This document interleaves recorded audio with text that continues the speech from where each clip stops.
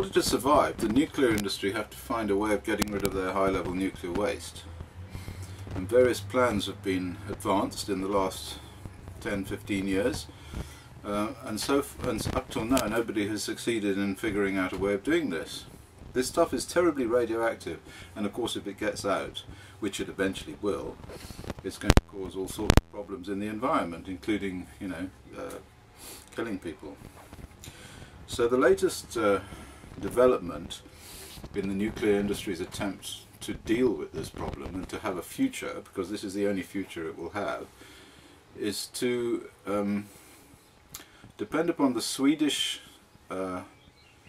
proposal by a company called SKB to bury it under the Baltic Sea at a place called Forsmark in Sweden, on the eastern coast of Sweden, on the Baltic coast. And the proposal is to bury it 500 meters underneath the Baltic Sea on the coast in rock caverns, and the material itself will be encased in copper canisters, and inside the copper canisters are iron canisters with holes drilled in them to take the waste. So what they're going to do is they're going to put the nuclear waste from the nuclear reactor, after allowing it to cool down a bit in ponds, into cylindrical or square section tubes inside an iron cylinder, which is then encased in a copper cylinder, and this is then placed inside the repository 500 meters underneath the Baltic Sea. Now the Swedish government, acting through the Swedish Radiological Protection Agency, SSM, has required that the company provides an environmental impact statement which shows that this stuff cannot get out into the Baltic or into the environment for 100,000 years. Okay? 100,000 years. Now the amount of material is enormous. You have about 12,000 tons of nuclear waste ultimately, which consists of about 10 to the 20 becquerels of 10 to the power 20 becquerels of material, about 1.4 times 10 to the 19 becquerels of alpha emitters like plutonium and uranium and neptunium, and stuff that lasts for a very long time. I mean, you know, millions of years. Uranium, for example. So you've got uranium mixed in with all of this stuff. Now the way this is going to be done is the material is going to be taken from the nuclear sites themselves and then transshipped to another site called Oskarshamn, which is south of Sweden, also on the Baltic coast. And at Oskarshamn the material, the high-level nuclear waste, is going to be put under water to cool down for a bit, and then it's going to be put into these canisters at Oskarshamn and then transshipped to Forsmark, where it's going to be buried in the ground in these caverns. The copper cylinders are then going to be put in the holes drilled into the rock, and then the whole business is going to be filled up with bentonite clay, which is sort of clay, and the idea is that this is going to be isolated from the environment for 1 million years. Okay, 1 million years. And in fact the modelling which SKB has done over about 20 years, incidentally, this has been going on for a very long time, and has involved millions and millions of euros worth of work, and lots of scientists have been studying this stuff and creating these computer models, one of which is called Pandora, incidentally, quite appropriately. This environmental impact statement was presented some months ago, and there is an application to the Environmental Court in Sweden to ask if there are any more pieces of information or any more details that are required before the Environmental Court makes a decision. Anyway, the point is it has to be isolated, and the model says that it is isolated from the environment for 1 million years, for 100,000 years anyway. Well, I studied this stuff. I looked very closely at the documents. There's an enormous quantity of material, incidentally, 3 DVDs. So you're talking about megabytes worth of information, which you have to sort of go through line by line. But anyway, this is the kind of thing I do. And what I found was really quite extraordinary, and probably one of the most exciting and interesting things that I have ever done, which I'm now going to tell you about.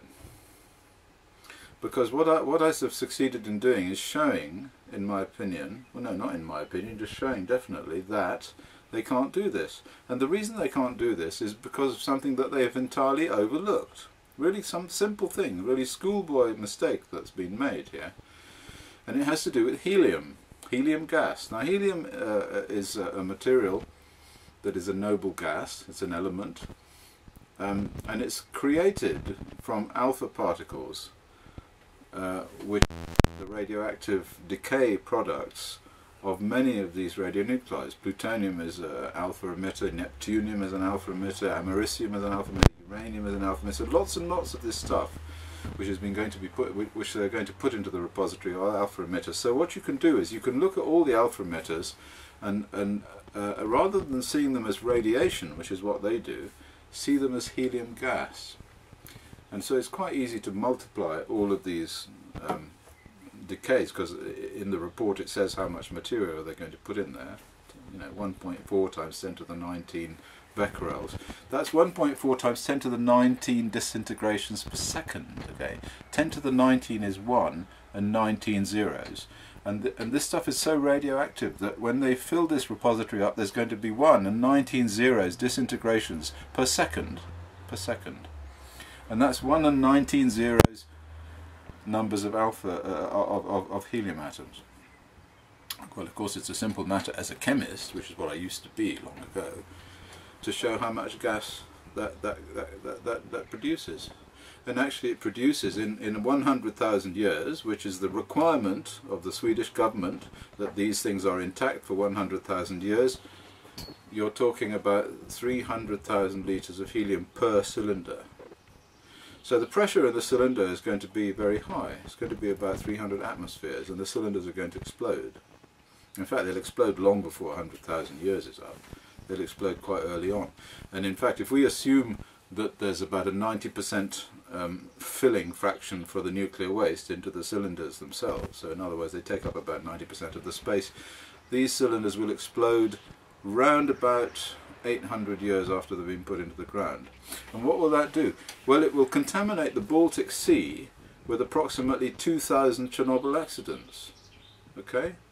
So we know the quantity is there, and we can divide out by the number of becquerels that were released by the Chernobyl accident. So in terms of strontium-90, for example, it's 2,000 times worse than the Chernobyl accident. In terms of plutonium, it's probably 2 million times worse than the Chernobyl accident.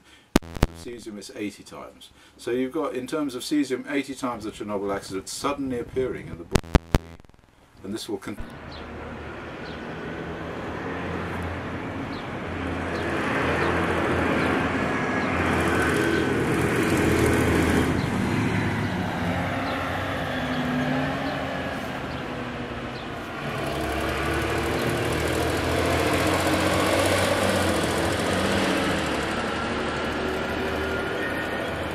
Won't let them following this calculation, because these are going to explode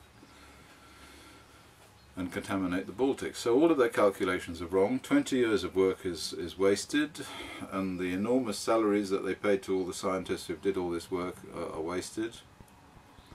And I had to have a good laugh, and so do you. Anyway, what I want you to do is to write to the Swedish government, write to the Environmental Court, write to anybody, Swedish members of Parliament, whatever, and point out that according to these calculations, and I've had them checked by my colleague at the University of London, so I think they're probably right, that these calculations show that they can't go ahead with the Forsmark repository. And apart from anything else, even if these calculations weren't right, there are all sorts of other problems associated with this development, all of which I have put into a big paper which I wrote, which you will find on the website of the Swedish anti-nuclear movement, which is nonuclear.org, or nonuclear.se is what it's called. Anyway, I'll put the stripe up for you. And you'll also find bsrrw.org, bsrrw.org. And here I am in France on my boat, having a good laugh about all of this. And possibly this is one of the most important things that I've done in my life. Quite accidentally, incidentally. It wasn't very difficult. It just happened to be in the right place at the right time. Hurrah! Thank you for listening.